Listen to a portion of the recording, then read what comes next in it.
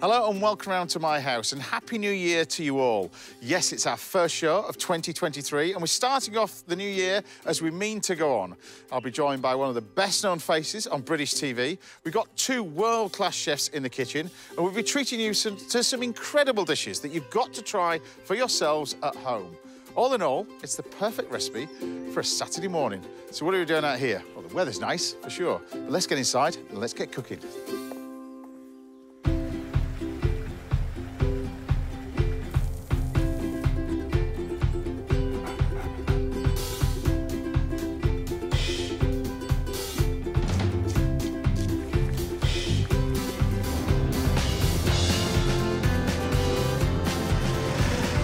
Morning.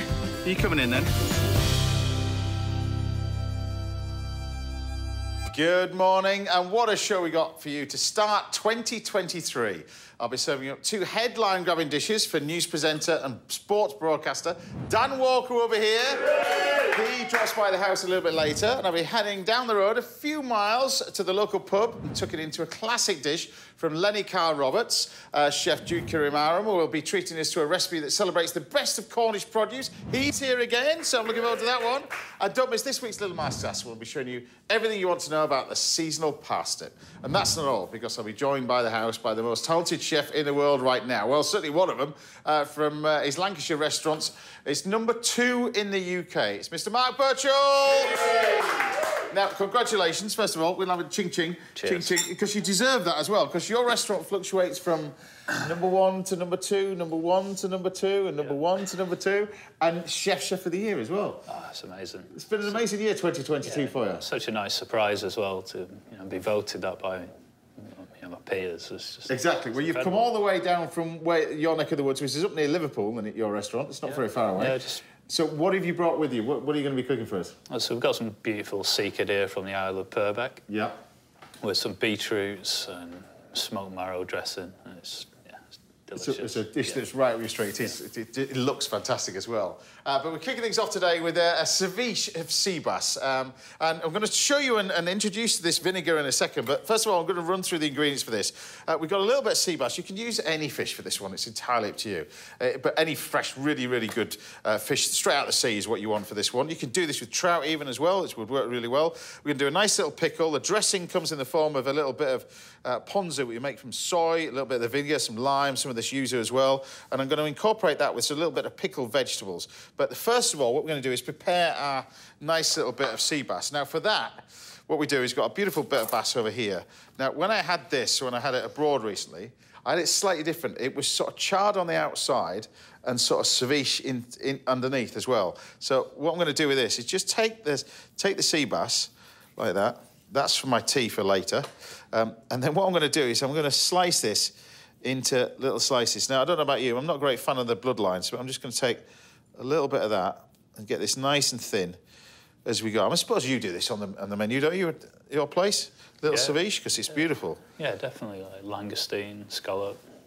Well, I know you've got that beautiful, the sea cadeau as well, but that must be amazing in a little tartare, wouldn't it, and stuff like that? Yeah, definitely. Beautiful. Definitely. So what we're going to do is just take our little bit... Now, I had this while I was in Turkey, this one, and what they did in this restaurant, and I'd never had this before when it was done like this. Usually with this, you just ceviche it, you put a little bit of the lime and everything else on it. So you take your nice little bit of fish like that, put it on a tray, like this, and before you sort of spread it out, what you do is you take the blowtorch. Okay. And I've never seen this done, but it tasted really good. And you sort of char the edge. And it sort of chars the edge of it. You get this, I suppose you get this barbecue-y sort of taste as well with it. Yeah, you get a nice smokiness on there. Smokiness to it as well. And then what you did is then you take your nice little bits of fish, lay them out like that, and then put the lime and everything else over the top. And I thought it was really unusual. I thought it was really... It's quite an interesting... It's quite unique, isn't it? Yeah, well, it is sort of thing. It's one of those things, as a chef, we sort of think, well, you don't know it all, because you only know about 1% of everything, don't you, really? And even that, you don't know it. But when you're sort of travelling around and stuff, you get to see these sort of things with a little bit of lime on the top, and a little bit of oil, some salt and pepper. I just thought it was a wonderful way of just serving this little ceviche with this. But just a touch of fresh lime on the top. People are often put off by sort of raw fish, aren't they, really? But when it's pickled like this... Yeah, when it's so fresh as well, you can't beat it. No, so you've got this lovely lime juice over the top, fresh lime juice over there. And then what I've done in this little pot over here, I've blended a few little herbs. So if you've got any herbs left over in the fridge, just blended with a little bit of veg oil. And 1 pack of sort of herbs will take all that veg oil. You blend it all up, and give it a good sort of 10, 15 minutes, just blending. You'll get it really, really smooth.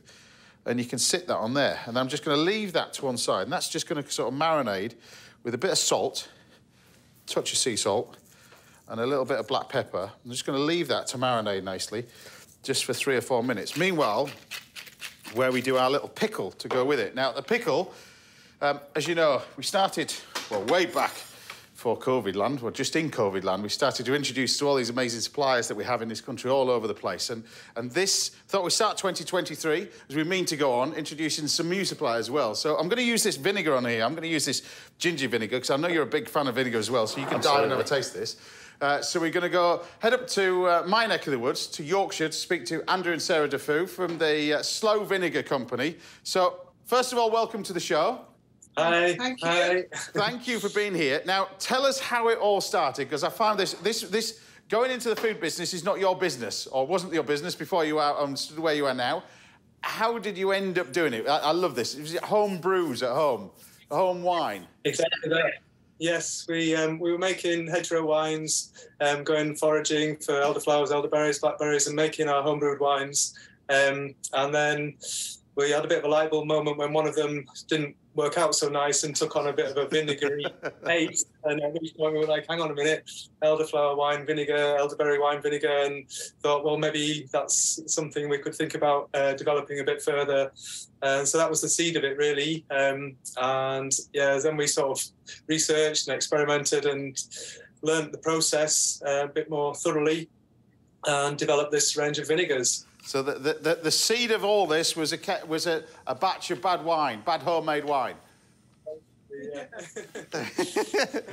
Now, explain the process, how it all happens, because we've got a variety of flavours in a minute over here. We'll explain them in a second. I'm just going to make a nice little pickle that we've got in here.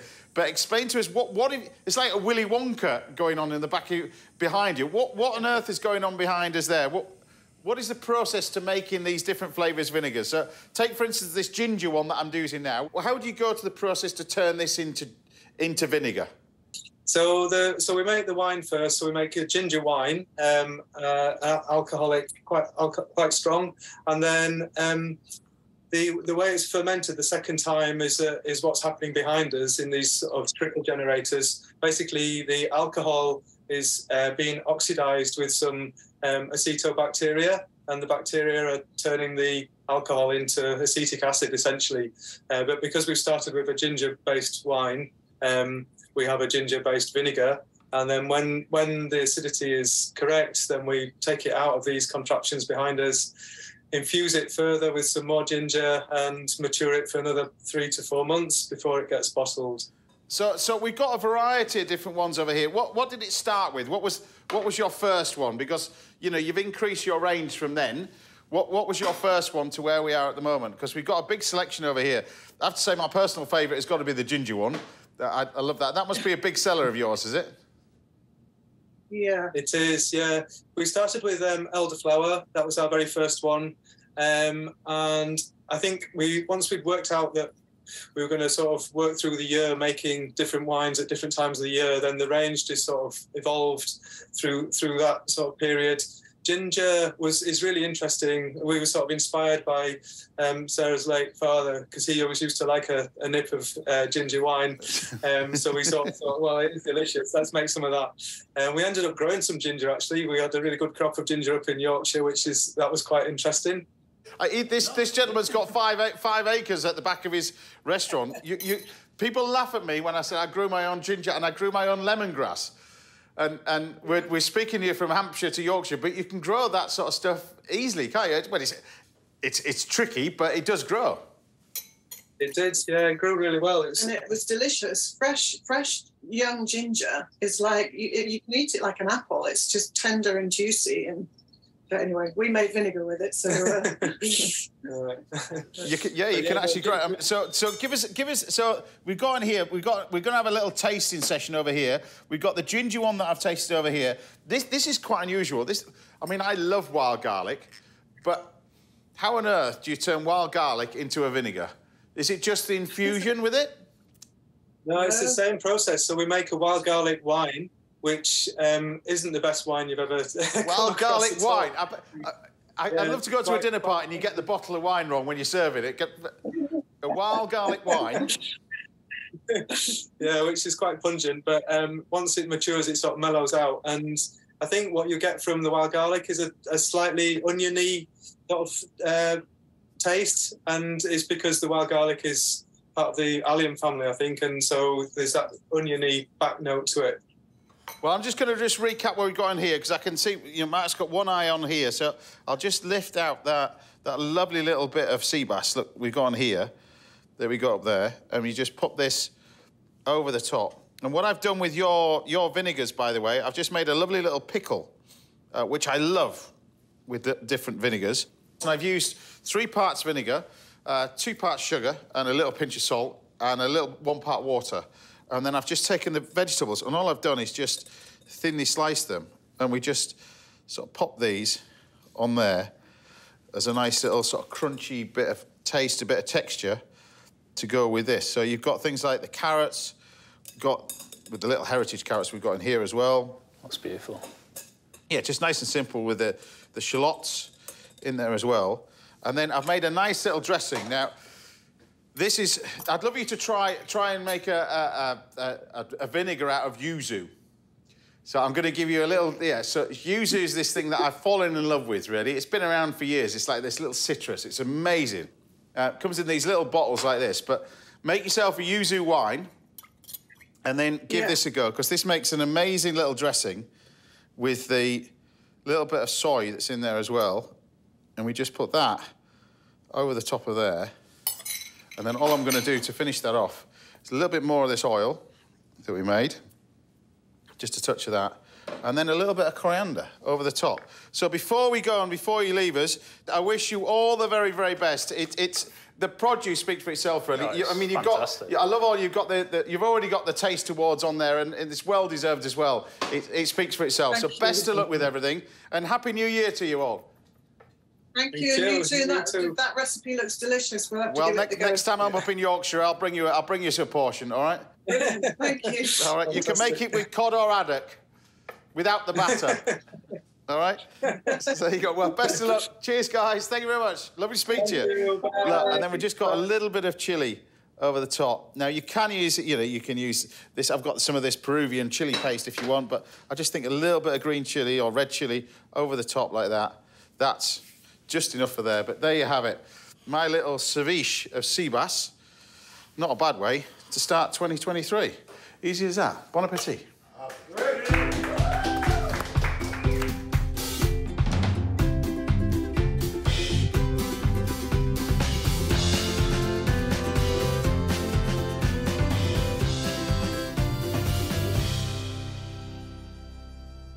Chefy, there you go. Oh, thank you so much. So what do you think of that? Lovely and fresh. Oh, God, it smells amazing. Smells all right, doesn't it?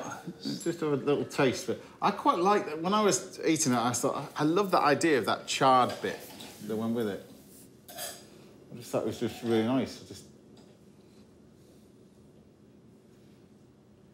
It's different, isn't it? It's delicious. It's different, It really isn't is. it? Well, fresh fish ceviche anyway, it's lovely, but just with that charred edge to it, I think it's so fresh and...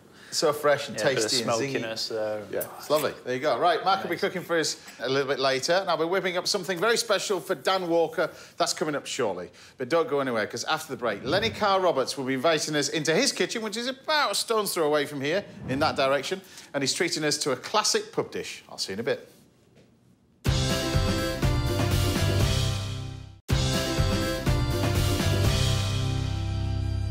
Welcome back. Now, there's a masterclass in parsnips coming your way a little bit later, and I'll be welcoming presenter and Strictly star Dan Walker into the kitchen very shortly. But before that, I thought I'd take a look at some of the dishes you've been making at home. And you guys have been so busy this year. Mike, you can check out these. First up, we've got Daniel Martin. I was inspired by beef stew and dumplings that I made for Adam Woodyard a while back in November. Proper comforting dish, beef stew and dumplings. Lovely. Can't beat it. Nice work there. And next up, check this one out. Stuart Garlic. Oh, wow. Has this amazing dish. Look at this photograph, the stunning pear tartare. Oh, showing his knife off there as well. Yeah, exactly, showing his brand new knife. Yeah, exactly. But the star anise really works, I think, with pears. Oh, yeah. There Amazing combination. There you go. A nice little pear tartare there. And finally, top marks go this week to Julia Atwater, who made our pork fillets that I did on the show a while back with cider and mustard sauce. Now, I remember doing this dish when I was at a brasserie in France, working there as a young kid. Sauté potatoes, cider, mustard, cream. It's one of those dishes you do at home. Yeah. You're cooking at home, you don't even think about it. But pork fillet, it's just... It's just beautiful, and with that sauce as well, but it's so amazing. simple. It's just so easy. There you go. Right, on a serious note, there's been lots of stories in the news about how British pubs are closing in record numbers. You must know all this as well. It's unbelievable. And I think it's going to be a trend that continues. So over the next few weeks, we're going to be doing our bit, see if we can help save our British pubs. So to start with, I'm heading down to my local pub to watch Lenny Carl Roberts in action serve up a classic dish that you'll find on pub menus up and down the country. Enjoy this one.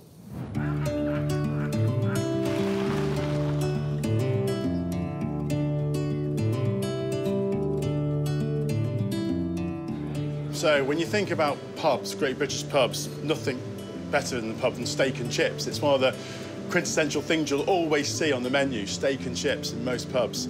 We do it slightly differently. We do this amazing Côte de Boeuf where it's big, but it's for two people to share.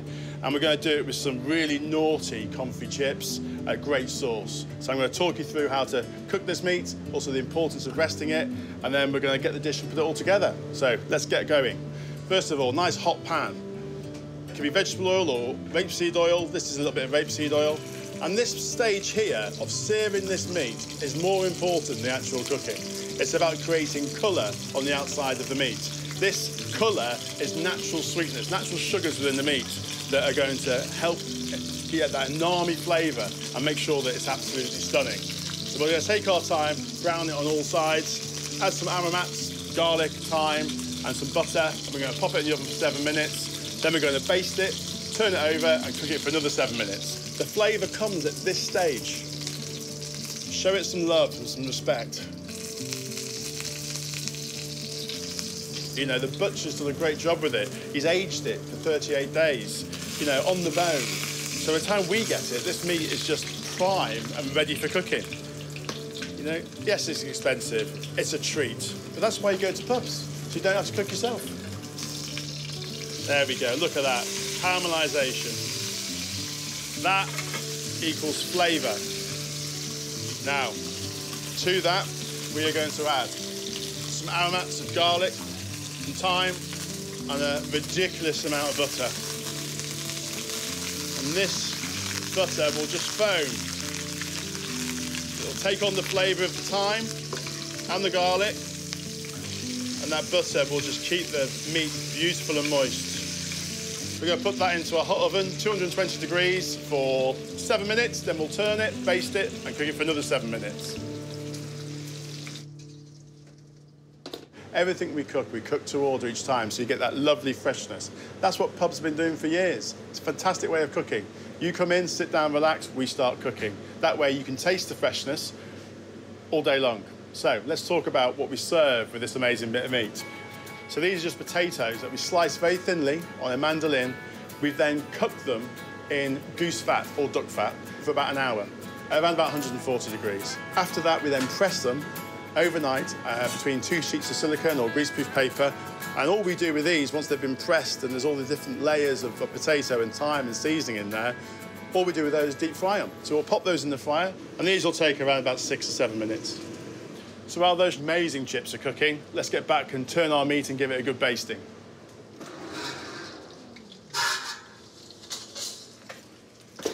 So that's had 7 minutes already. I'm going to flip this meat. Look at that colour.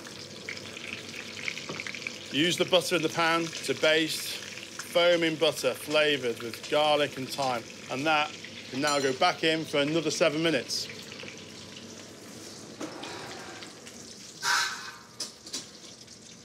So the chips are in, the amazing chips, the beef's in the oven, that's all coming on beautifully. Now let's make this sauce, green peppercorn sauce.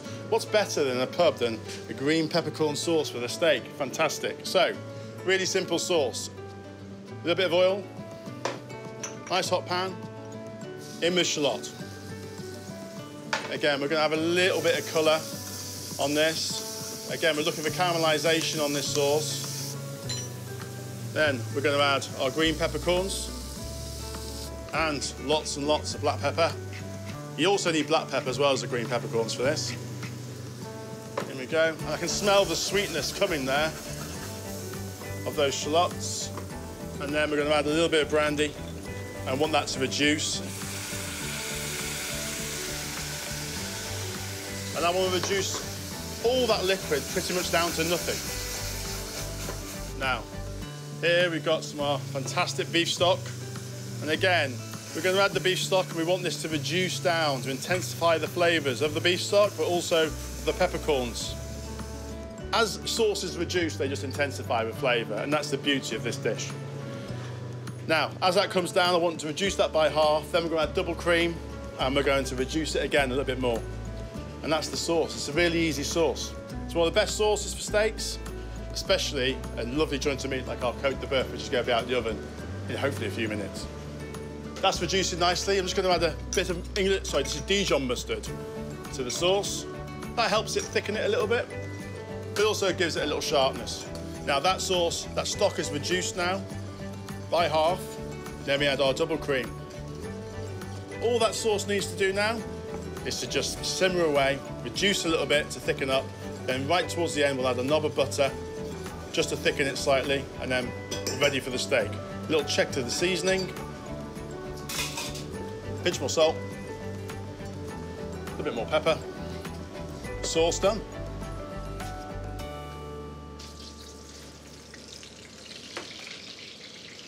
Let's have a look at this beauty.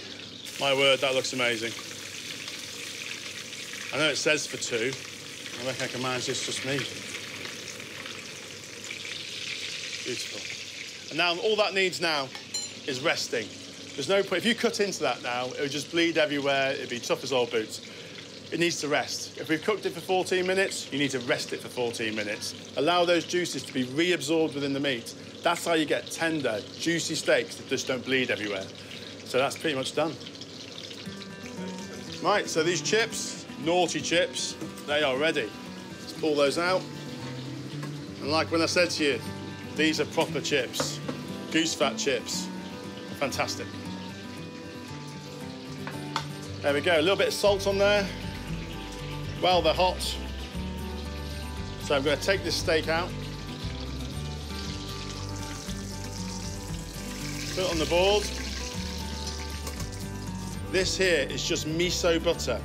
So white miso paste that we've mixed with butter, a little bit of Worcester, and that will just glaze and bring a whole new level, that little bit more of umptuousness. It's fantastic. Here's our board. We serve it with just a little bit of lamb's lettuce, like so. We get our beautiful sauce, and all we're going to do to that sauce is just monte a bit of butter into it. Monte au beurre, but you must take it off the heat. Off the heat. So that's it. The butter's been incorporated into this amazing sauce and actually glossing it and thickening it. So that is the sauce done. Get the chips on there as well. Ultimate chips. Right, now we're going to carve. And when we're carving, I'm going to follow the actual line of the bone. Yeah, that way we're cutting always across the grain. And what we're looking for is beautiful, medium rare. Don't know if you can see that there, but that is absolute perfection. Straight onto the plate. And that is our version of steak and chips, done proper. Confit chips, green peppercorn sauce, beautiful piece of aged meat. And for two people to share, yes, it's expensive, but by God, it's good. And it is a real treat. Lucky customers.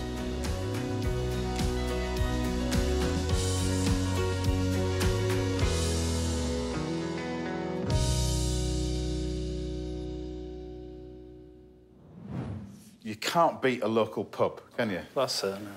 You can't beat it. It was great. You can't beat it. There you go. Right, now, Chef Jude Kereama will be treating us to a Cornish seafood hot pot shortly, and there's a masterclass in parsnips coming your way a little bit later. But I'll see you after the break when I'll be treating Dan Walker to a dish of tuna tartare. I'll see you in a bit.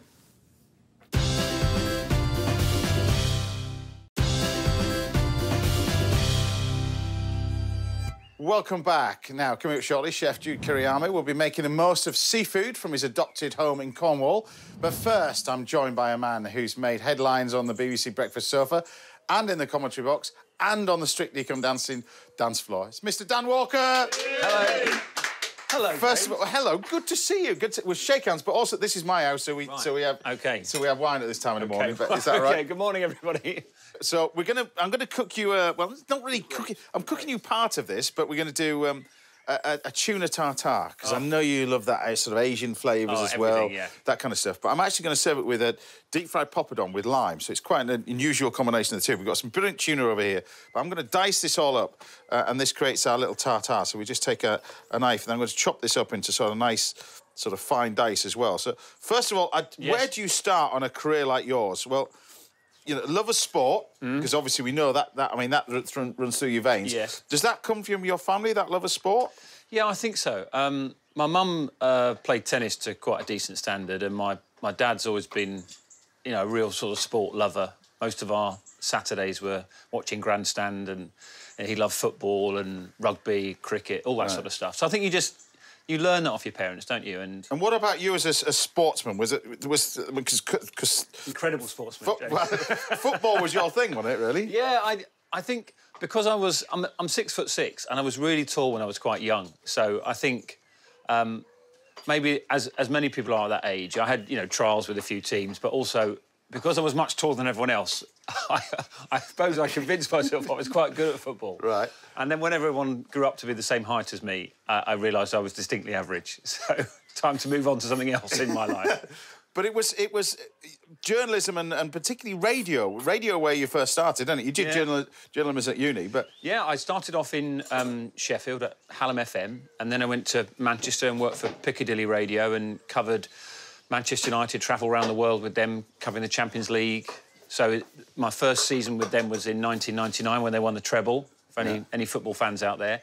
So, yeah, and I love the drama of sport. I love the sort of natural build-up and the emotions that are wrapped up with it, and that's something that has always excited me. So, right, look, we've got in here, we've got our little tuna over here diced. This goes with a combination of tuna, and it goes with... This is salmon roe. OK. So, like you have caviar, this is a lot cheaper alternative. Right, also always... It's not because I'm doing it because it's cheaper, but it is a lot cheaper than the alternative. Can I ask you a foodie question? Yes. With that, in terms of, like, fishy taste... Yes. Are they contrasting each other there, or are they... Working together. Working together, supposedly. Okay. Supposedly. Right. This is a work in progress, this dish. This is a restaurant menu dish that's going to go on in March that I'm testing on him. That's Happy to be the guinea pig, exactly. James. So we got in here. This is a little bit of my mayonnaise. So I make mayonnaise quite a bit on the show, but we just got a little... This one's slightly different. So we use mustard and we use eggs and blend it. But rather than use vegetable oil, what I've done in here is I've blended vegetable oil with herbs, and we produce this green oil. Wow. So this is a herb oil. So all it is just blended. If you've got any herbs left over, right, parsley, dill, any herbs left over, rather than throw them away or chuck them on the compost heap, you blend them with vegetable oil and then just leave them in the fridge, just hanging over a cloth overnight, and it produces this amazing oil. You can freeze this as well, so you don't waste any of it. And when you make a mayonnaise out of it, it produces this amazing colour. So you just blend it up like that. Like this. Now, I can see you looking with enthusiasm. If you want to do... When you go back home, you can blind people with science with this. That looks impressive. Yeah, I'm concerned, though. You said you're testing this out. So, essentially, if we don't see this in one of your restaurants, we know this has gone badly. If you never see this again, it's not very good. But this is all you're going to get to eat, to be honest with you. But this is how dishes are developed, you see. Most chefs say, oh, well, I walked around the Himalayas and... You know, a light was shining on me and I've entered this dish. What a load of rubbish. They're usually drunk in a bar. They've seen something and had something to eat. And this wasn't like that, by the way. I went to this restaurant in Turkey. Right. And this is one of the dishes that I had. and it was a kind of a variant of this, and then I'm sort of tweaking it as we go. But that's that. It's not about this dish anyway. It's about you. But there's so many things you've done in your career as well. But I get the feeling the journalism side of it, the writing side of it, is so important to you. Yeah, I love it. I mean, the way I look at it, James, is the only thing God has given me is words, and I can speak them on a TV show like this. I can talk about them on the radio, or I can write them down in a book. One of the reasons why I write about other people and I enjoy telling other people's stories is I see the job as you can be a sword for people who can't fight, and you can be a shield for people who can't defend themselves, and you can seek the truth, and you can actually you can change the world for people, and I think that's an incredible privilege to be in that position. It's a powerful thing, isn't it? It's a responsibility as well, but that's why I love, my job essentially is to say, look at this person. They've had a really tough time, or look what they're going through, but they've come out the other side, and we can all learn something from what they've been through, and that's the sort of stories I love to tell. Well, I've seen recently on the bits and pieces you've done on the box as well, but we're talking about books. This is the latest one. This is book 4. Yes, I wrote 2 football books. Yeah, and then 2 proper books. Over my head. Yeah, exactly. I don't care about that at all. But the fascinating thing about this, I was flicking through this last night. You're talking about the power of the pen and everything, but the power of everyday people. This book makes you think in terms of, well, explain what it's all about, because it's a fascinating subject. You speak to a lot of people, don't you, in your role? And I think, for me, everybody in there is the sort of person for whom 5 minutes isn't enough on TV or on radio. And I want to go back to them because they've been through something that I would love to know more about, how they've struggled with some big issues like, rehabilitation, forgiveness, sacrifice. There's a guy called Martin Hibbert who was the closest to the Manchester Arena bomb, but he survived. He was only here to, 3 metres away from the bomber when he blew himself up, and he and his daughter... This is the gentleman who lost his legs? Yes, he's now in a wheelchair, lost the use of his legs. Yeah. And what I find fascinating about people like Martin is Martin now is going to be in a wheelchair for the rest of his life, but he refuses to be defined by it. And when you speak to him, spend any time with him, and he'll say, I'm not disabled because of my injuries, I'm disabled because of people's attitudes towards me. The fact that I'm in a wheelchair and the way they look at me and the way they think I can act. And he says that there's some days, because of what he's been through and the horrors that he saw, there's some days where he'll sit in the shower and he'll cry, and he finds life hard. And he says, every day I have to get out of bed because if I stay in bed, the terrorist wins, and I can't allow that to happen. And he says, every day I climb a mountain. So that's why he said, I might as well climb a mountain. And now, earlier last year, he became only the 2nd paraplegic ever to get to the top of Kilimanjaro in a wheelchair. I mean... When you're doing research like this, I mean, as journalists, you have to go meet these people. Yeah. You've got to go meet these people face to face. I mean, it must have been life-changing for you as well, listening to these. I mean... It is, yeah. It changes the way that you look at them, it changes the way you look at other people, and it also has an impact on how you think yourself as well, I think. And well, I was reading a bit. There's the mothers that. Oh, at the end, yeah. I mean that. The truth about there's a chapter in there called "The Truth About Monsters," which I mean, this is explain this, but this is incredible. It's 3 women who've all had somebody in their life taken away from them, murdered, and they've all somehow found a way to forgive those people. So one of them is Fegan Murray, whose son Martin Hett was killed in the Manchester Arena bomb. And then you've got Mina Smallman, whose 2 daughters were killed in a park in London. And she's forgiven the guy who did that. And if you speak to her, she says, she's a Christian, she says that God gave me that power to forgive that man for what he did, because I can't live with that anger. I can't have that eating away at me for the rest of my life.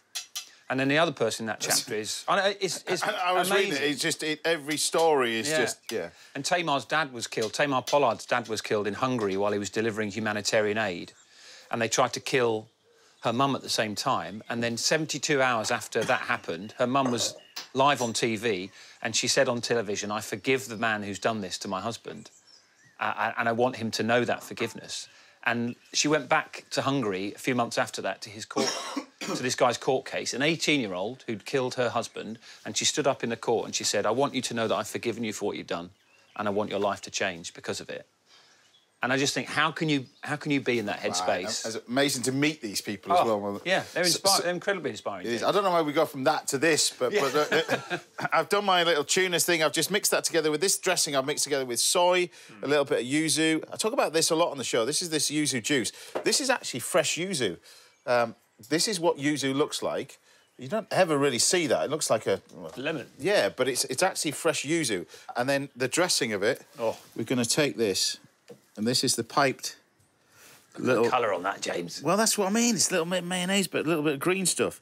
So I don't think this is bad as a test dish so far. I think we're nearly on the menu yet.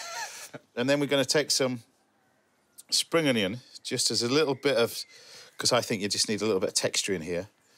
But you just take nice little bit, really thin bits of spring onion on there. And then I've got two different types of cresses. I've got this is little baby coriander. We just put a few leaves on here. And then this other stuff you can grow in the garden. Or you can grow at home on a windowsill. This is red amaranth. OK. And you grow this in tissue paper.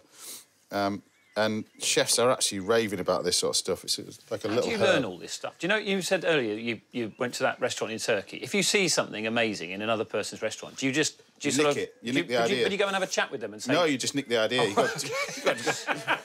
It's not rocket science. I'm having that. But it's one of those things, yeah, the thing about this job is that people think it's competitive. It's not at all competitive. Right, you're sharing ideas. You're sharing ideas, and and particularly at this climate, everybody's just wants to just keep going. And so this is a little bit the same oil. We take a little bit of the same oil, and I'm going to put that around the edge. Oh. So this is the same oil that I've used for the dressing. That goes around there. But there you have it, and you serve it with a poppadom on the side, and there you have it, a dish that may not be on my restaurant menu by March until Dan tastes it and tells me what she really thinks of it. But a salmon caviar and tuna tartare. Done. Yeah.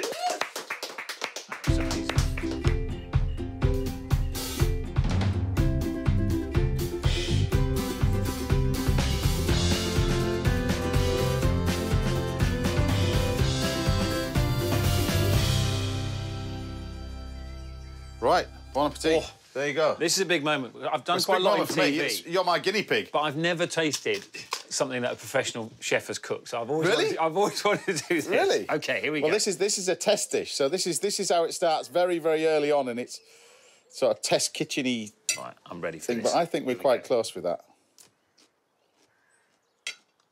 Oh, watching how much love you poured into that, I thought it would taste good, but it actually tastes about 10 times better than that. It's nice, isn't it? That mayonnaise is... Mayonnaise. Just it's the combinations, isn't it? Well, it's particularly the dressing. The dressing is the key with the soy and the yuzu and all that kind of stuff.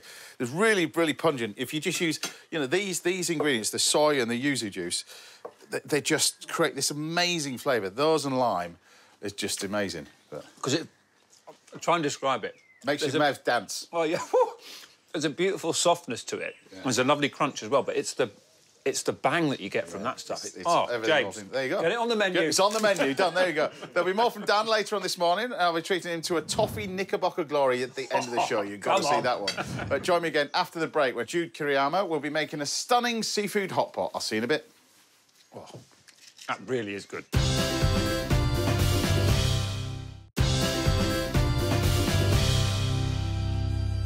Welcome back. Now we've got a masterclass in parsnips on your way, and I'll be chatting some more with presenter Dan Walker in a little while this morning. But first, I'm joined in the house by Chef Mark Birchall. We're getting ready to enjoy a dish from a New Zealand lad who's moved to Cornwall to represent his hometown on the Great British Menu. It's Jude Kereama! Yay! Good to have you on the show. Thank you very much. Now, I would say explain these ingredients, but we haven't got time. What are we going to do with all this, then? So we're going to harvest the sea, really. So what I want to do is really like a Cornish hot pot. So it's all about making a bisque. And a good thing about making anything like a shellfish crustacean sauce is it's all about these things here. This is langoustines, but if you're at home and you have some prawns, prawn shells, peel those prawn shells, put them in the freezers, save them until you get a nice pile of stuff. Great flavour. Yeah, and it has a fantastic flavour. Right, so what are we doing with these first of all? Because I know you want to get on the sauce one. I do. I'm going to chop this veg. Is that my job? Or that job? Oh, you can dice these ones, please. Okay, That'd be fantastic. Well, you crack on and do that then. So what we've got here is all the ingredients for our hot pot. So we're going to make the first stock, which is the langoustine stock. And now I'm going to make the hot pot. Because you're doing a fantastic job over there. You're really good at this. Well, to get in there. So in here, I'm just going to put a little dash of oil. Bit of practice over the years, you know. Well, you're doing a wonderful job. Thank you very much. And with that, can I give you a hand with that fennel? There you go. I'll let you get that. Oh, yeah. Here we go. So we're in with the celery, in with the carrots. There you go. Fantastic. Bit of fennel. And that goes. And it's, you know, this is about adding a double stock to this. It's about adding extra flavour into this. Thank you. So tell us about the restaurant then. What brought you over from New Zealand to start off with? Was it London calling? What was it? Yes, London was calling. Kiwis used to get a 2-year working visa way back then. I came so long ago. You know, I came over here with a 2-year working visa, and I thought I was going to be here for 2 years, and then I'd be going back to New Zealand to open my own place. But my late wife was from Cornwall, so that's why you went there. So I got dragged down to Cornwall and loved it. While this is frying up... You want me to get on these? So, yes, please. I'll grab a few mussels and cockles. We'll pop them in here. We just want these to just pop open. Inside here, inside the... it's just not water that we're steaming it in. We've got some a hondashi stock powder. Right. We've got some onions and... shallots and garlic. Again, we've got some bay leaf and thyme in there. And that's going to steam open these lovely shellfish. So rather than just do it in the water's flavoured, so you get the... Absolutely. So you're getting a little bit more on flavour, and I'm going to use a little bit of that liquid into my emulsion when I come back through and everything's cooked. I've got the lovely sea vegetables here. This might take a while, but that's okay. I've got lots of other ingredients to get on exactly. So what are we doing with the rest of it then? Explain to us this one first, because the mayonnaise bit we've got in this little bag over here. Yeah, so we've got a saffron mayonnaise, and so for this, again, saffron is really steeped in Cornish history. So back in the day, the Cornish used to, obviously, we were tin rich. Have you been to Paul Ainsworth? Because he thinks everything in the world comes from Cornwall. Yeah, we get the same email. WhatsApp group. Exactly, yeah. You're not part of that WhatsApp group, well, no, exactly. I've just got a feeling that everything was invented in Cornwall. Yes, so yeah, exactly. Cricket next will be invented in Cornwall. Yeah, here we go. Well, we didn't call it something else. But yeah, definitely was stolen. So the saffron mayonnaise you've got in here. Yes, so the saffron mayonnaise. So what I normally do is just get a little bit of a small pan with a little bit of rapeseed oil, crush the garlic, cook it very gently with the saffron, let it cool down, and then make a mayonnaise. With that mayonnaise, I'd blitz, it's just an egg yolk, white wine vinegar, a bit of Dijon mustard. Right. And then I'll season it with a little bit of Cornish sea salt, of course. Yeah. And some cayenne pepper. And what is this? What is this you're putting in? This isn't a lot of this. What is this? This one is a sake. Right. And, you know, I think a lot of the ingredients that I use is steeped in, you know, the sakes and everything else. So in here, in fact, the sauce... It's Cornish. Yeah, you're getting the same way as me, you see. You know, we could have used some Cornish pastis in here as well. But anyway, so we've got some sake in here, and actually, we'll put the pastis as well. Thank you. All right. So what we normally do is that we'll put this on the boil, and then we'll flame this. All I need is a bit of a lighter. How are we going there? Yeah, lighter. These look beautiful. I've got a lighter. Oh, yeah, you do. Oh, thank you very much. That's the only piece of equipment you haven't used today. Thank you very much. So this is all gonna, you know, you'll wait for the flames to come down, you've burnt off all the alcohol from there. And then from there, we start adding, once this burns down, we've got the langoustine stock and the fish stock. Right. Oh. So that pastis got a lot of alcohol, hasn't it? Yeah. So I'm going to pick out the meat out of these shells while you can crack on and do that. So it's really about the sauce, isn't it? Everything's about that sauce. We've got some fantastic seafood, but we need to marry it up. So here we go. That's all cooked off. So now we're going to add the fish stock. Right, so tell us about these then, because these are what's going in next then. Yeah, they are. We've all used these on the show, but you can tell us a bit, this particularly about it, because I got told off for pronouncing it wrong. Gochujang, wonderful thing. I think people, I mean, it's just one of those ingredients that wasn't around probably, what, 10 years ago? If that. Yeah, and people are putting it everywhere. Mayonnaise, you're putting them in stock sauces. Yeah. I'm adding it in here because I love that extra layer of spiciness. You know... Is it fermented chili in it? That's what it is. Absolutely. There's quite strong stuff, though, in it. It is. So you've got to be really careful. I mean, people utilise all these ingredients, but sometimes they're not sure how to season with it. This is quite powerful stuff, and also it can be quite sweet, so you only want a little bit. So I've got in here, 1/4 teaspoon in here. Yeah. But also, together with this, it's good. This adds such a oomph for me. I think miso is something that I've used for many years. It's something that I didn't quite grow up with it, but it is one of those things. My mum's Chinese Malay, and so we've always used lots of, you know, fermented different ingredients from Asia, and Malaysian cuisine is so, you know, it's mixed. They've got such a huge influence. Do you know Malaysia very well? Or? Not at all. Well, they've got, yeah, but they've got, you know, lots of influence from the local Malaysians, the indigenous people. Then you've got the Chinese that moved there, and then you've got huge Indian ingredients there. So I've just added some of the miso paste into there. Right, so next. So I'll get the fish on for you, and then you can tell us. So we've got. So the sea bass we're just going to put in. Pan fry this. Oh, look at that. That's lovely. So in here, I do need a little bit of strain, but I'm going to strain off some of this stock here. So that's got some of the mussel juices in it. Yeah, it has. So mussel juice, sake, thyme. Right, bit of salt, bit of pepper. Thank you. So here, we would have strained this off and seasoned it, and here we have the sauce. Yeah.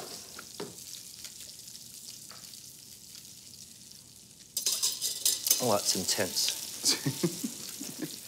It's strange, isn't it, when you reduce things? It gets more flavoursome. There you go. We got. Fish is about 30 seconds away. Wow. Wow, and that's great. You've got those mushrooms there. Yeah, he's good, isn't he?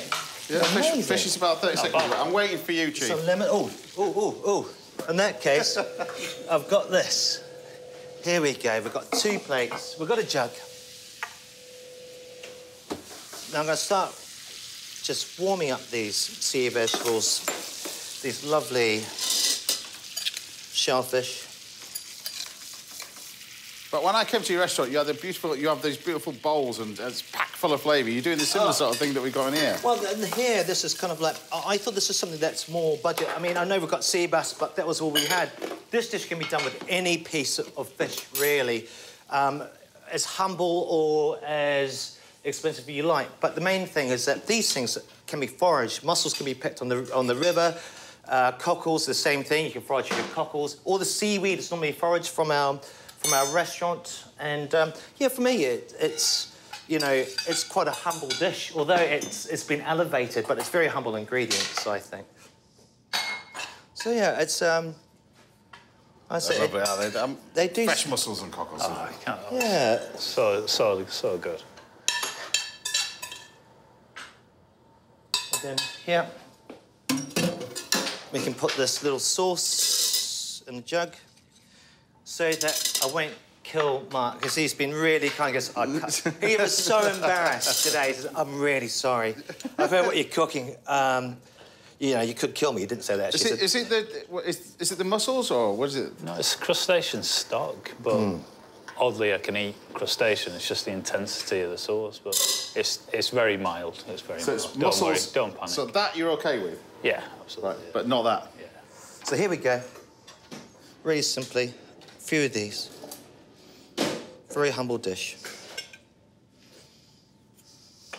Very humble dish. You just need 16 people to wash up after you. Yeah, you know, love costs. You know, this is what happens. You know, it's a sacrifice. They're going to be fed well, aren't they? Yeah. Exactly. So in here, feed the mushrooms through there. I love the richness of those mushrooms as well.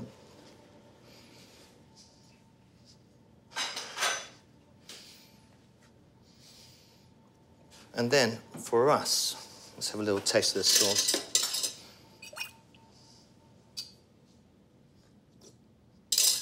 Oh, it's rich. Delicious, sorry. It is very rich. This is for you, Mark, see, so I didn't kill you. I appreciate that. So if you put one on one... One in here. Yeah, one on one, and we'll leave the other one plain. But...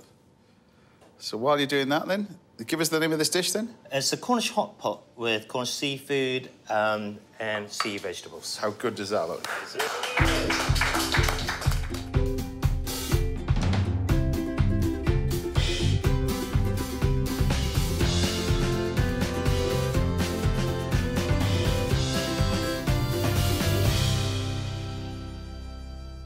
One without. Thank you very much. One with ish sauce. But you've got everything else. Dive into it. Tell me what you think. Look at this. Well, it's going to be, like I say, poor Mark and his lack of... I think I'm doing all right with this, sir. All right. Yeah, I said the sauce is the...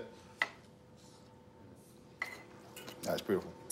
It's delicious. Lovely. It really is. That is a brilliant dish. Jude, everybody. Top.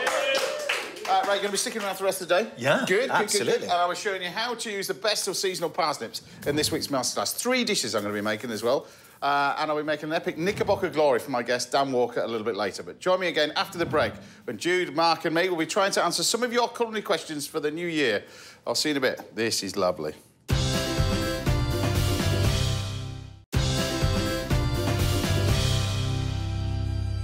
Welcome back. Now I'll be giving you a masterclass in parsnips very shortly. We've got more fantastic food on the way from Mr. Mark Birchall in just a bit. But first, as always, we like to help you out by answering some of your questions on food and cooking on the show. But we've all been a bit busy over Christmas and everything, so today we thought Mark, Jude and I would dive into the mailbag, and the mailbag is pretty full, and tackle some of your kitchen dilemmas. I've got loads of them over here, guys. So this is kind of like a question time for chefs. Really, you don't get judged on your answers. These sort of stuff. So first of all, we've got Mary Brown. What is the best kitchen gadget you couldn't live without? I've got a microplane, I think. The microplane's pretty amazing. It's something that you can grate down things from ginger to garlic to zest. Yeah, I love a microplane. Yeah, that's a good one. Huh? I was going to say that. You were going to say that. Are you a tweezer man? Not at home. Not at home, but in the kitchen. Yeah. What could you live without in the kitchen? Probably a spice grinder. Yeah? Yeah. So if you're making something with loads of aromats, toast them off, quick whiz up. Yeah, straight out. Mine would definitely be my chopping board. I think wooden chopping boards. Yeah. So there's something nice about proper wood. Yeah. And rather than the plastic chopping boards, you know what I mean? Or them glass ones. Yeah, the glass ones. They ruin your knives as well, really. So please don't buy those. Yeah, wooden chopping boards. There you go. So there you go, Mary. That's one of the questions done. Right, how do you make good stock out of bones? So let's start up. There's different ones. So first of all, fish stock. You want to cook for no more than about 20 minutes. So you put white vegetables in there. So white of the leek, celery, onion, bit of bay leaf, bit of peppercorns. Boil it with cold water. Cook it for about sort of 20 minutes and then drain it off. That's your fish stock. Chicken stock. Do you roast the carcasses off beforehand? Or? Yeah, I mean, if we're doing a white stock, I actually steam them just to kind of blanch them. Brown, we just gently roast, but don't over-roast. If you over-roast, it becomes quite bitter. Yeah. Same with the vegetables. Don't over-roast them. You just get too much of a bitterness. There you go. But it does take time. You need a big pot. Yeah. There you go. Right. How do you get that char-grill flavour when cooking indoors? Wow. Use a yakitori grill. Yeah, well, the most grill. But the most important bit is these grills that you see me use quite a lot. But it's the charcoal's the important bit. It's this.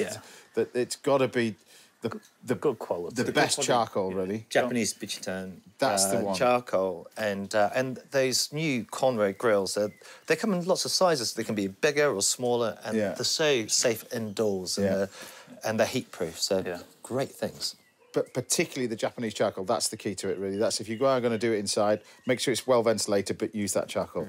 Absolutely. Because that's what holds the heat.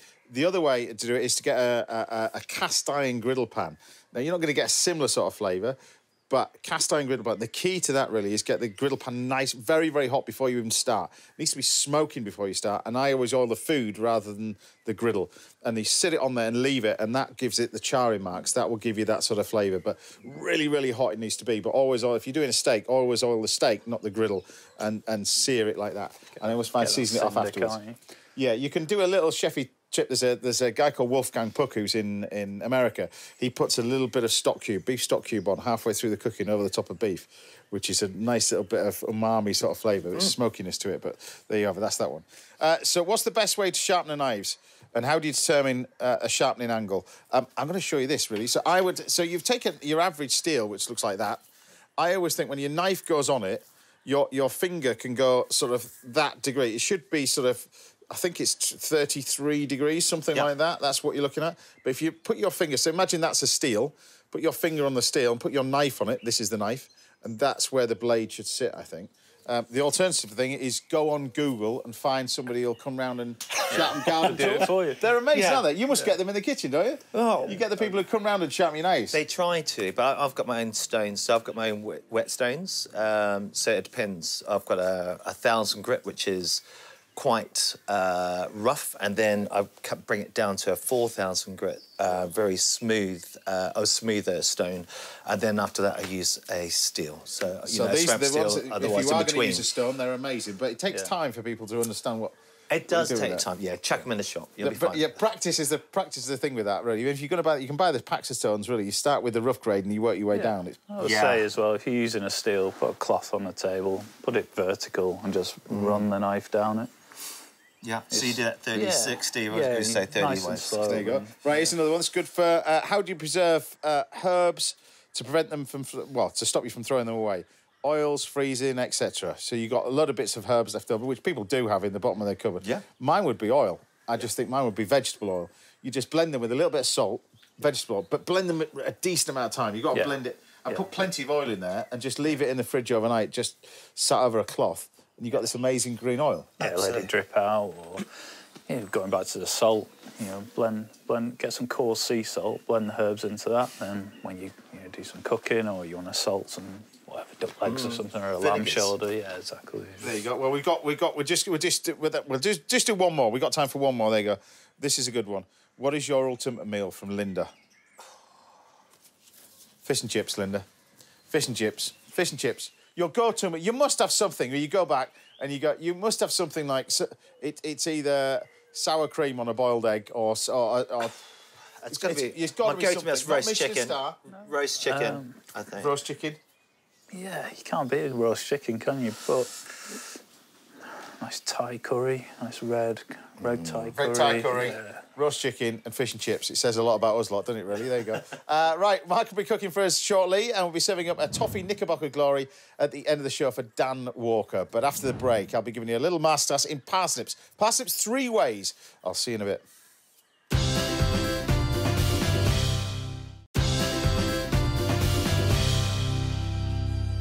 Welcome back. Now I'll be fixing up Dan Walker with a second course shortly, and the award-winning chef Mark Birchall will be showcasing his amazing skills in the kitchen. That's coming up next. But first, it's time for this week's Little Masterclass, and this week it's all about the humble little parsnip. I love this sort of stuff, and way back in ye oldie times, they used to use these as pig feed, and I don't understand why, because nobody used to eat them. They're amazing sort of things, these things, and so versatile as well. We're going to do 3 dishes with it. Soup, do roasted parsnips, I'm going to do parsnip crisps, really simple, but show you how to do all of them first of all. So roasted parsnips first of all. Now, because the parsnips are so good, you don't need to peel them for roasted parsnips. So what you want to do is just chop them up into pieces, and you want to make sure, most importantly, that all are sort of even size pieces, because you want them to all cook together. So you take the large parsnip like that, and I actually like, a bit like doing roasted carrots, I actually like the peel on it rather than peel them. It's up to you. You can peel it off if you want. I leave the root in it, the whole lot, because I'm a farmer's kid and we don't like to waste anything, I think, more importantly. But we just chop this all up, and we'll get a pan on the stove, because this is done quite quickly. There's several ways of doing this, and when I asked the team, the foodie team, one of them, they blanch the parsnips beforehand and then roast them off. But this is a much quicker and, I think, much more easier way of doing it, really. But it used an ingredient that I absolutely love with parsnips, and that's sherry at the end. And I'll show you that in a second. So we've got the raw parsnips like that. Again, because you've got the skin on, it gives you a lovely texture as well. So in the pan now, we can add some butter and we can add water. This is the key to it. Water and butter. You get this emulsification first. That goes in there. Add the parsnips. They go in. So you're sort of bringing these to the boil at the same time, like that. They can go in. We add salt and pepper. So you can be quite rustic with it. It's not too formal. So black pepper, nice little bit of salt. And then grab some fresh thyme. So we can chop up some fresh thyme. You can use dry thyme if you want. You can use a little bit of rosemary. It's entirely up to you. But it does need a little bit of thyme. Go in there as well. So we'll pop that over the top.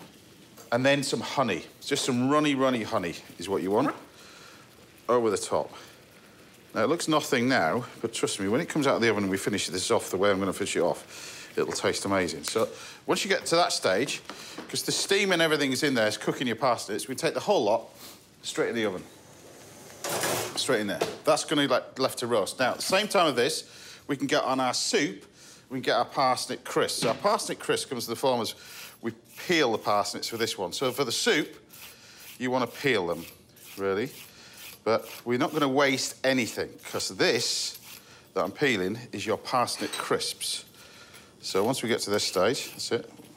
We'll keep going. And we only want just a couple of parsnips for the soup, just to show you, but it's relatively straightforward. So peel, like that. And then in the pan now, I'm going to put some milk. Now, I use full-fat milk for this, purely the fact that I don't like semi-skimmed. And then I'm going to keep this remainder stuff, and then trim that off, because we don't want that. Trim that off, because we don't want that. And then with these, because we want the nice colour with this, that's why we just peel them nicely. But once you've got that. But then the key to this, really, is chop these nice and thin. Because with soup, people often think, oh, it's just a load of vegetables in a pan. You just boil it to death. What soup is, and what soup should be, is just cooked vegetables. And you don't want to overcook them. If you overcook them, it's just going to taste of overcooked veg. So just cook them exactly as you do if you were serving them for sort of a Sunday lunch. That kind of stuff. And we want to take the parsnips there, nice and thinly sliced. So we just bring that to the boil. Make sure you bring that to the boil. At the same time now, we can add a little bit of this. This is a little bit of mild curry powder. It's purely optional, if you want, but just a touch of mild curry powder, as we want in there. And this, particularly this time of year, this makes this soup a lovely winter warmer, which is what we want. So we're just going to bring that to the boil, like that, and just basically cook those. Now, at the same time as that, keep your eye on it, because obviously the milk will boil over, so just make sure we just get that up to a boil and just gently simmer that.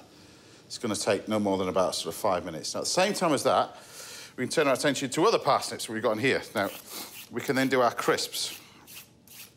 Now, the thing about this is you've got the peel, but also if you just want to use and do crisps, you can then just keep going.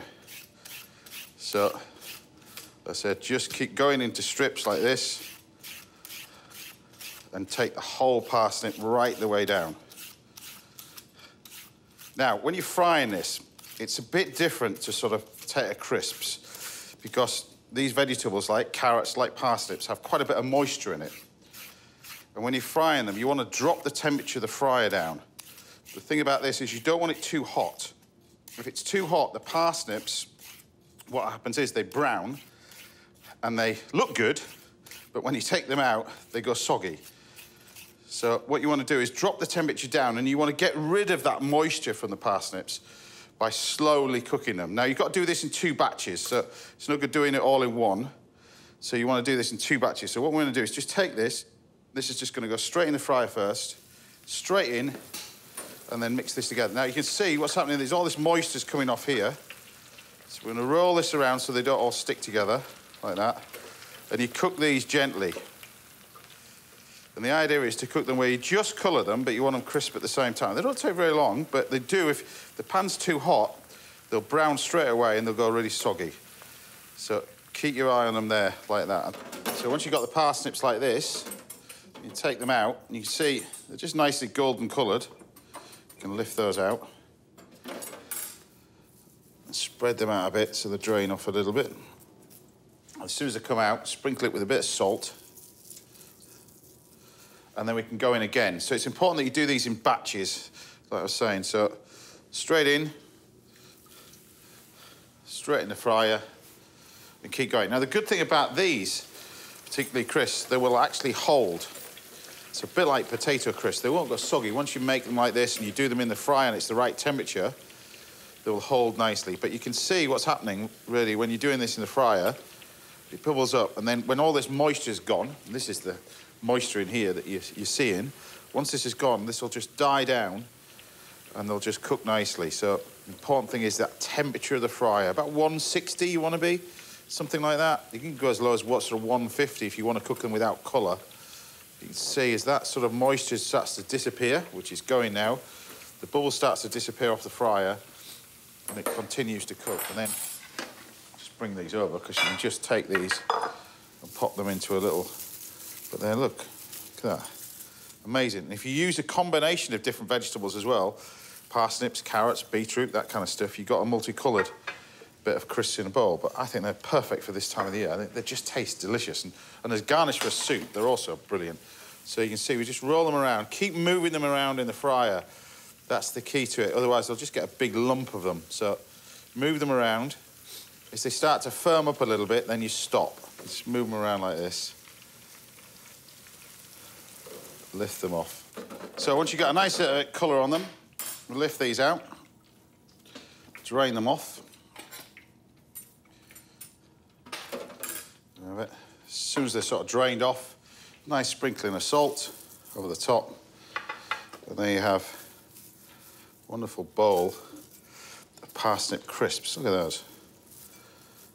They look amazing. They taste fantastic as well. So once you've got those done, we can then concentrate on our soup. The soup is really simple. Once the parsnips are cooked, which they are, you can just test it with a knife. They're cooked. They're only going to take 5-6 minutes, no more. And then into your blender. So you can use your little stick blender if you want.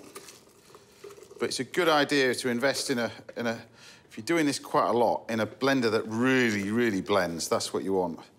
And you want to blend this until it's really smooth. Now, if you want to do a puree, it's done exactly the same way. You just use less milk.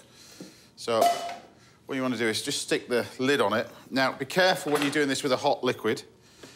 Make sure you don't put the centre bit in. It creates a vacuum, explodes everywhere. You've seen me do that on TV a few times, live. Cover this over. Make sure that your assistant has not put this on full power to stitch you up live on TV.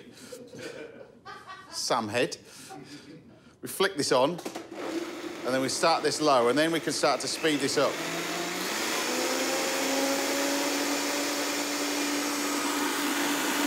Then you can add a little bit more milk or cream if needed.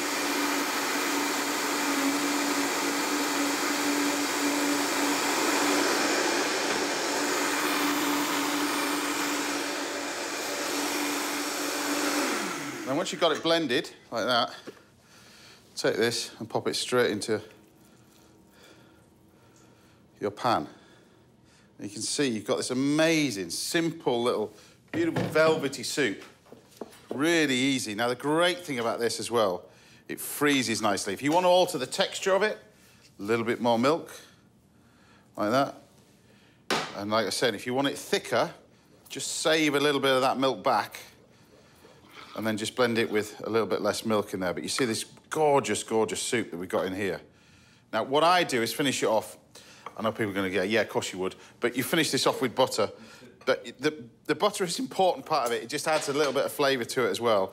But the most important thing with soups, I think, really, is apart from the pepper, is definitely salt. The key to seasoning soup is you think you've got enough salt in it, put more in, and it will take it. It needs it.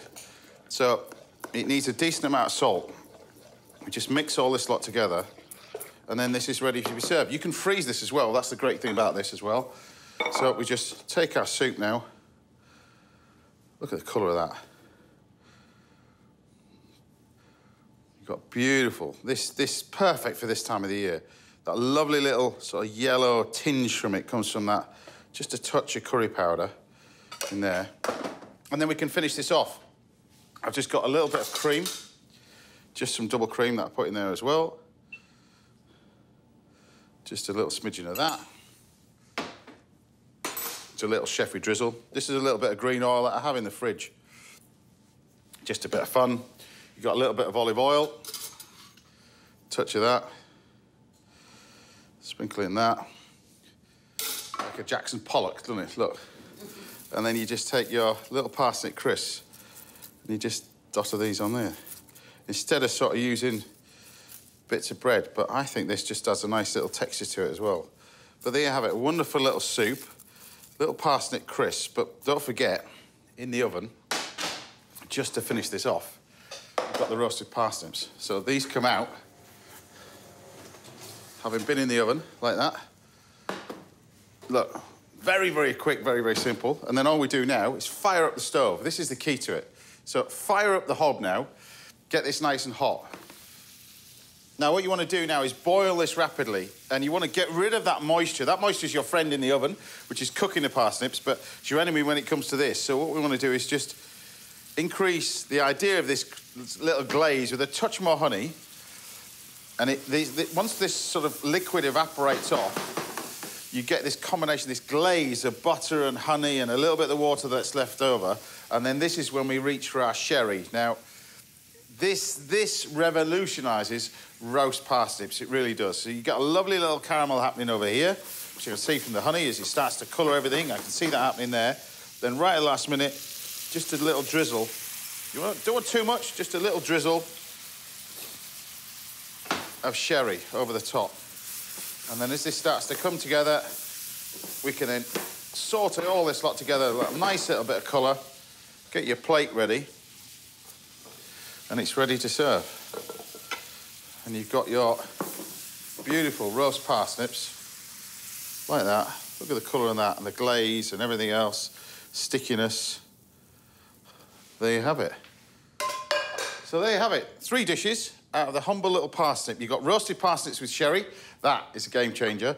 Nice little bit of parsnip soup, and then, of course, don't forget your parsnip crisps. Done. Easy as that. Now, if there's anything you'd like to learn about Little Masterclass, then do get in touch. We see if we can help out right here on the show. Time now for a quick break, but join me again in a couple of minutes with incredibly talented chef, Mr. Mark Birchall will be wowing us with a lovely winter dish of his very own. I'll see you in a bit.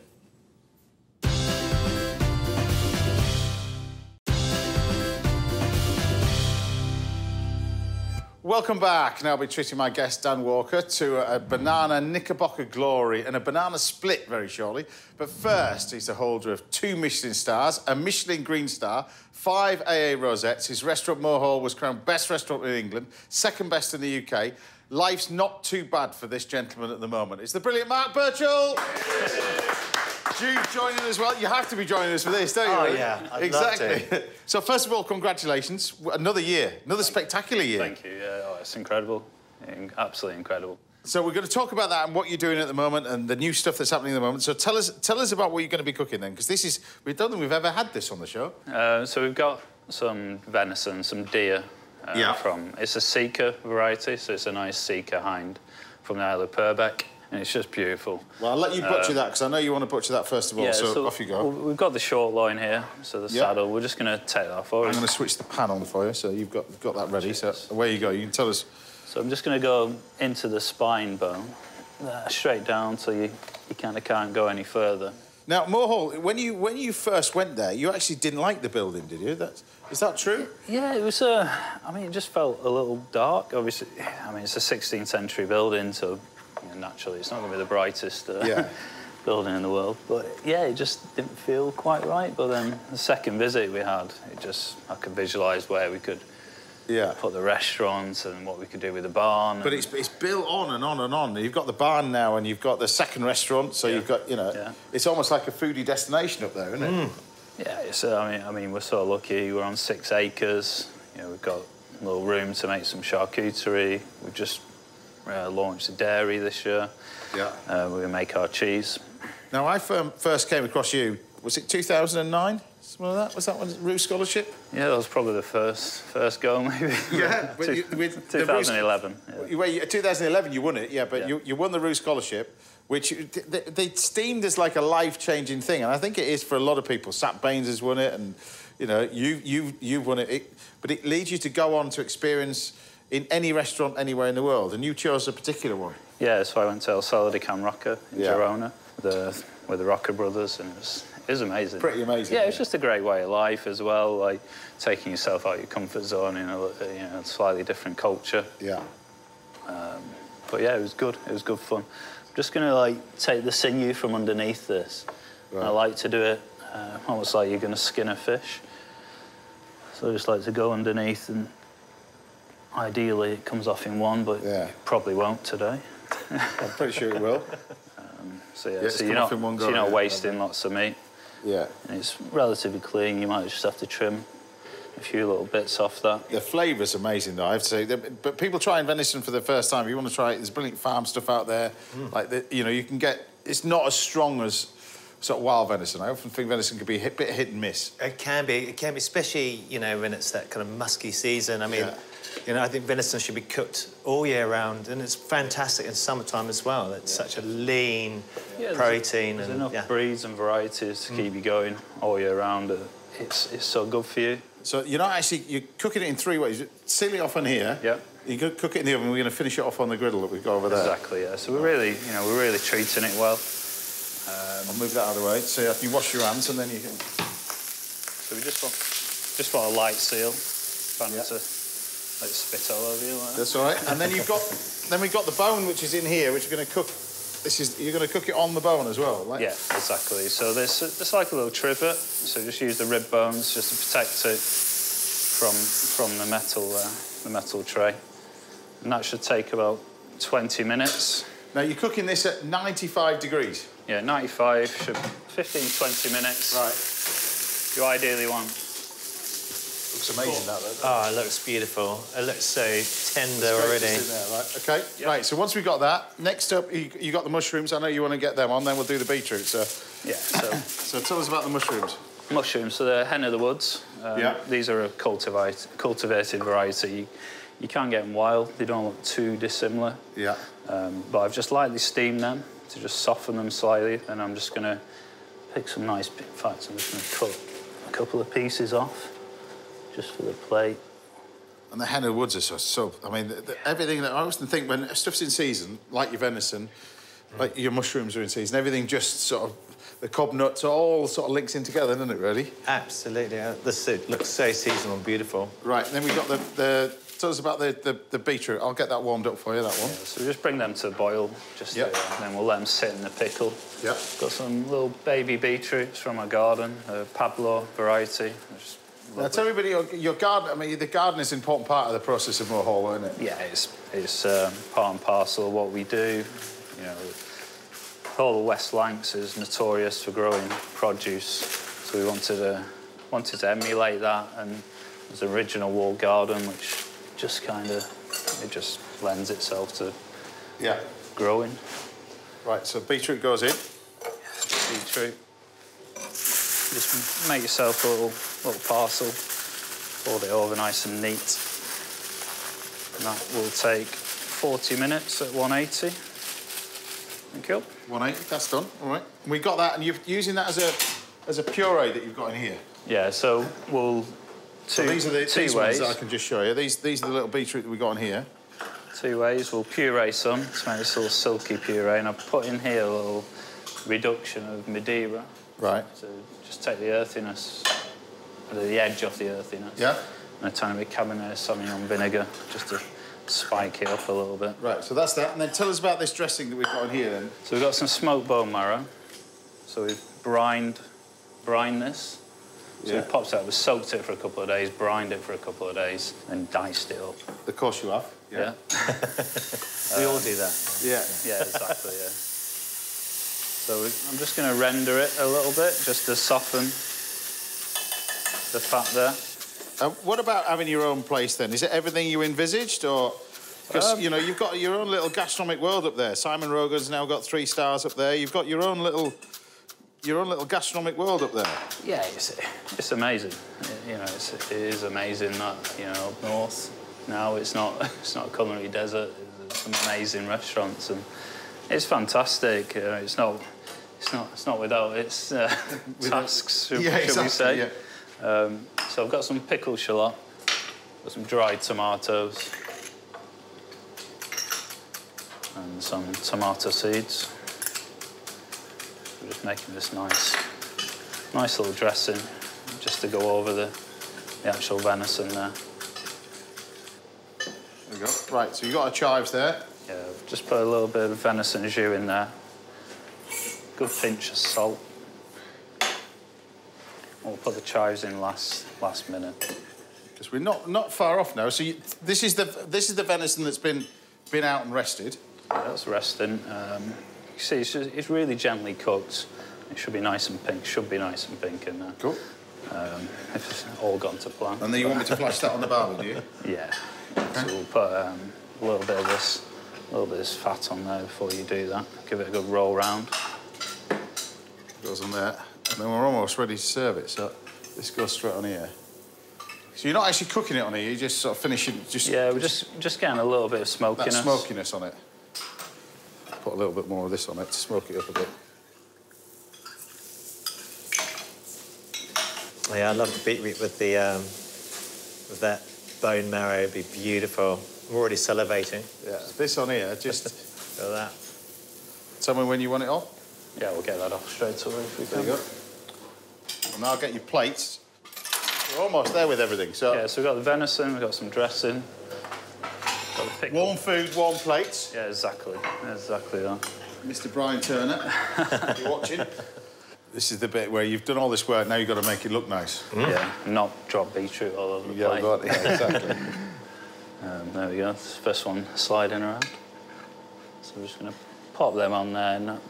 Nothing crazy, just nice little pile of them. And this all from a guy like myself who failed cookery at school. Exactly, yeah.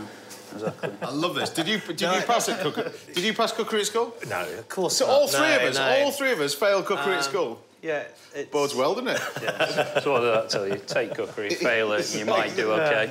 Yeah. What you've got there? What's that? So this is some elderberry vinegar gel, just to give a really nice fruitiness on the dish.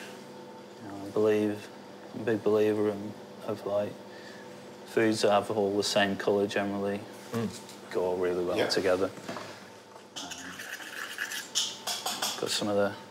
This is the beetroot puree? Yeah, a bit of beetroot puree, just a couple of spoons of that. You could just put this under the beetroot if you wanted to. You could do a nice little dollop. Got some beetroot powder. Now, I know you can buy this. See, you don't have to make chefy bit? No, you don't have to. You can just buy it. Yeah. This is beetroot powder. Yeah, it's just... That one. You can actually buy it online. So we just dry out the beetroot puree and just blend that. So, moment of truth here with the venison. Oof. Yeah, that's perfect. Oh, that's amazing. Goodness. That looks delicious, yeah. Must be that barbecuing at the end that just... Look at that. It's perfect. Look at it. One or two? Two. See the size of us? Yeah, exactly. Yeah. Couple of bits of that, and just some of this smoky marrow dressing. It's more of a dressing than a sauce, if you will. I love the way you use the tomato seeds. And yeah, it just freshens it up a little bit.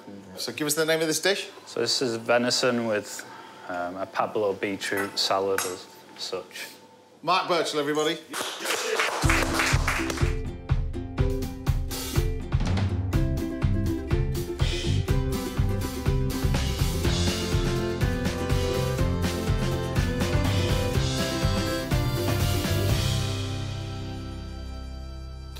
I know you've been looking forward to this. Dive into this one. So to give us the big shout out for the plates, because the plates are spectacular. You got a lady who makes these? Yeah, we've got a local lady called Cheryl, and she actually made these two on a whim for me. It's the ones in the restaurant. For today? Yeah, just for today. Yeah, the ones in the restaurant are a touch smaller. But, oh my goodness. I think I needed a butter knife to get through that, actually, to be honest. It's so beautifully balanced. Nice. Is that okay for you? Mark Birchall, everybody. It's unbelievable, isn't it? So balanced. So many things about food, you can explain it, but just eat it. It's just mega. It's brilliant, brilliant. Right, still to come. We've got one last dish. So join us again after the break. We'll be treating Dan Walker to a show-stopping toffee and banana knickerbocker glory. I'll see you after the break. Very different to this, but it tastes nice.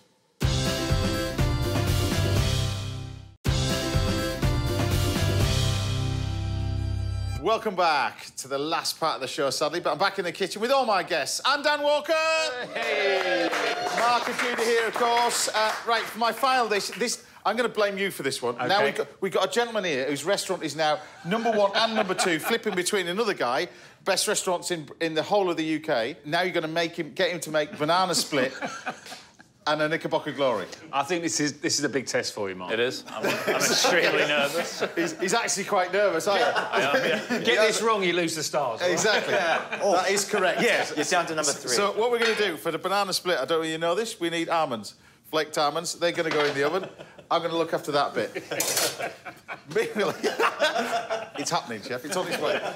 So meanwhile, what we're going to do over here, we're going to do barbecue bananas for our banana split. So 3 bananas, don't need to do anything with it, on the barbecue. Bang, done. We're not going to peel them first. That's that one. Next, don't peel them. No, don't peel them. This is a learning curve for you. OK. Yeah, just this.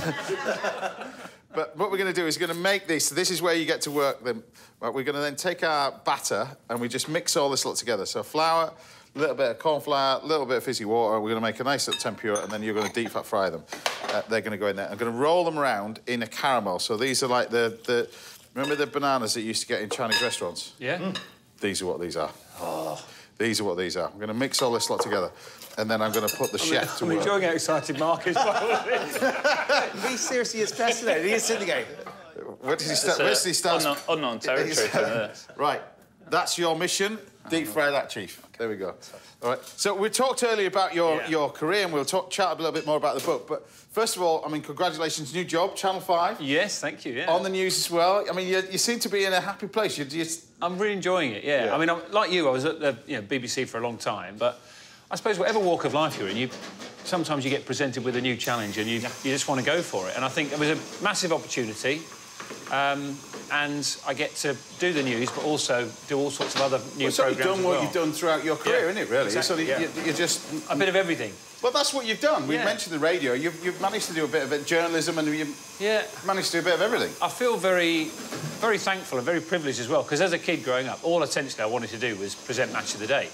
And I got to do that.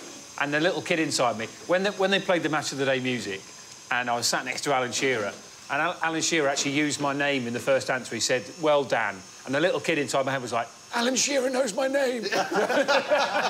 I'll be the same. There's a bit of that still going on. I still feel like I can't quite believe I'm doing this job and enjoying it as much as I do. So. I think it's the same thing. It was 16 years of Saturday mornings. Yeah. I mean, you just recently done Strictly. Yeah. This is going to shock me. 16 years since I did Strictly. No way. Wow. How talent flies. I still remember in your... I forget about that. In that beautiful tail suit. Yeah, but the thing about it is, you know as well as I do, for a person who's done it, you start off with one sequin. Yeah. So I'm not going to wear that, I'm going to wear black. It makes me look thinner. Yeah. Then you start with one sequin, and then Darren Gough wore 2 sequins, and that was it. By the week 2, I was in the full 9 yards. I don't know about you, but I found it a brilliant programme to be on, because watching Nadia do what she was doing at close quarters, she was the best dancer on the planet for 5 years, and then all of a sudden she's teaching me to dance. It's like watching you guys in the kitchen. You know, even though I'll never be a chef, there's so many things you can pick up by the way that you do things and the way you talk about it. But hopefully you're going to pick this one up. So I was saving this to the end, right? I've got some caramel over here, bananas cooking over there, chef's there on there. They're perfect. They're perfect. Now, this is an interesting thing. This sauce... You're OK so far, Chief. This sauce, you can relax and have a drink now. This sauce is ace. So this sauce is... I got this from when I was 18 years old, working in London, and it's never changed since then. I don't know why it works, how it works, I've got no idea, but it's goat's milk. Right. So it's goat's milk, sugar, golden syrup. Now, you can put golden syrup or honey, but it's really got to be golden syrup. So 2 different types of sugar in there. So golden syrup. Would it work with normal milk? It has to be goat's milk. No, it doesn't work. And this is the weird thing. If you're trying to change it with different milk, it doesn't work. If you don't put this in it, this is bicarbonate of soda, I got no idea. Heston Blumenthal will tell you how it works. It's beyond me, but that goes in there. And then we take cinnamon, and you break the cinnamon in there, and you boil it up. Now, you've got to be careful with the bicarb soda, of course, because as you boil it, it sort of foams up as well. But keep whisking it, and it'll come back on itself and sort of simmer down nicely. So we got... Saved you from those. There we go. Had you back on that one. Had you back. I told you nuts. I had you back on that one. That was the first mistake you were going to do on your knickerbocker glory. I'm on banana juicy. These big small marks being stood up there. You can see it. Too right he is. Then you bring this to the boil and cook this for about 30 minutes. And after 30 minutes, it turns itself into this. Yeah, don't ask me how it does it. It just happens, because that then turns into that. If you can then put me the cream into your piping bag, that's all right, when it's slightly whipped, so a little bit of that goes in there. So we were talking earlier about all the things you've been doing. Yeah. And particularly one thing that we've got to talk about is this book. So tell us about this book, because this is number 4. We mentioned a few of the stories as well. It's a fascinating insight of people. Yeah, it's called Standing on the Shoulders because, I don't know if Isaac Newton, the great physicist and mathematician, he was asked in the 17th century, he was asked, how have you managed to achieve so much? And he said, if I've seen a long way, it's because I've been standing on the shoulders of giants. So that's why I called the book that, because I feel that all the people in there are those sorts of people who help you to see a bit further than you can on your own. Because didn't you have an argument with your daughter about what it was supposed to be called? Yeah, she wanted... My kids have got very strong ideas about what they want it to be called, but I went for that. Because, you know, I told you earlier about some of the people in there, but I don't know whether you've got anyone in your family or you probably know somebody who struggles with dementia at some point in their life. There's a chapter in there about 2 amazing men called Paul Harvey and Nick Harvey. And Paul is a musical genius, but he has dementia.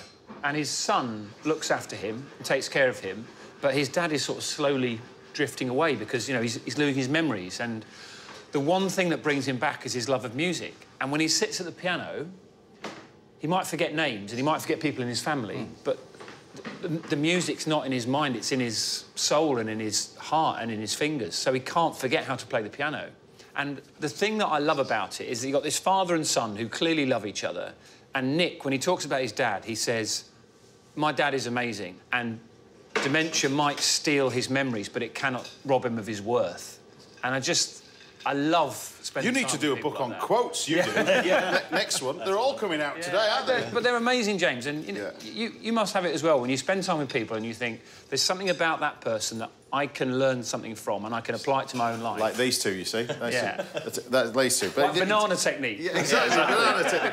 But look, I'll quiz him later, he was wondering what I was on about. Look, so once the bananas are deep fried, then you roll them around in the caramel. So this is just plain sugar in the pan, and then you drop them into ice cold water. So that goes around, make sure they're all nicely coated, like that. And then they go in ice cold. If you want to, you can roll them around with sesame seeds in there. Right. So you can do that with sesame seeds, roll them around in there. Why have you not done that? Have you just run out of sesame seeds? I couldn't be bothered. Just a bit technically, couldn't be bothered, to be honest with you. You've had enough food today, that's it. Too much, yeah. There's a limit, Dan. But, you know, and then what we're going to do is, look, you've got these crispy bananas, and then when you cut them... That's really good. Oh, they're like noise. Chewy and soft and everything else. And then we're going to start to assemble this all up. I was saying to Jude, you're under pressure here because my father-in-law, this is his favourite dessert, so he'll be watching this with great interest. But banana split cooked on the barbecue. You've taken it up a notch already. Well, we just well, in present company and all that, Hot you know, bananas? we just. Thank you very much. It's not going to do a fruit cocktail, mind you. That's the next time he's on. Whoa. We're going to be doing that. There you go. We just open that out like that. And then, Chef, I'll let you put your fancy Michelin star scoop in there. Scoop. Scoop. Where's the scoop? Scoop is there. Scoop. You can fill your boots in there. If you get this right, this is probably worth a round of applause. This is Michelin-starred ice cream. Even if he puts it on there, this is worth at least 30 quid. Never mind a round of applause. It's the most expensive banana split. Hold on. On the rest. Oh, well played. Can I have a dollop in there? Yeah, dollop in there. Here he is. And then you put these in. Another one in there. Take these. Keep going. Put them in there. Another one in there. Expensive ice cream. Another one in there. I forgot, what did you dip the bananas in? Is that just... This is liquid caramel. Right, OK. Just taste these. It's... Hold on, here we go. Oh, sounds crunchy. Oh, that's it. And then we've got a nice little sauce over here. We can just lift this off. This. Just put a little bit of this in there. A little bit of that, so it dripples through there. Oh. Like that. That does look delicious. And then, this will be on his menu next week. Look, bit of that. Bit of that. Bit of that. People will be tuning in going, he's finally lost it. James has finally lost it. Looks amazing. Blame Dan Walker. This is what he likes, you see. I'll take full responsibility. Bit of almonds over the top. And then we've got marshmallows. Marshmallows, which we stick in on here. Like that and like that. And then what got to do with marshmallows as well, you've got to get yourself a blowtorch. And you've got to toast the marshmallows all on there. Look how much he's enjoyed himself there. Bit of that. A few bits of chocolate sticks. One in there, one in there. And then we just take the remaining bit of this sauce over the top. Happy New Year, everybody. This is beautiful. There you have it. Just what you need. It's a thing of beauty. And there you have it, ladies and gentlemen, the world's most expensive Knickerbocker Glory banana split. Done.